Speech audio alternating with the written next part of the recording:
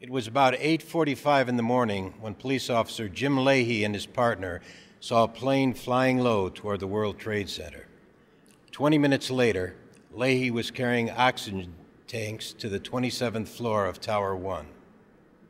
It was near 9:35 when Officer Leahy called his wife Marcella, leaving a message that he was okay and he was helping people out of the building. 15 minutes later, Tower 2 collapsed. It was just past 10 when Officer Leahy came over the police radio to say that he and his people were attempting to leave the building. It was the last anyone has heard from him.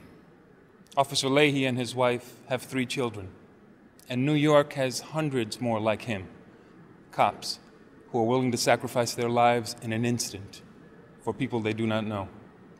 Men and women whose physical courage has inspired a nation and whose nobility in the face of danger has given New York City a new reason to be proud.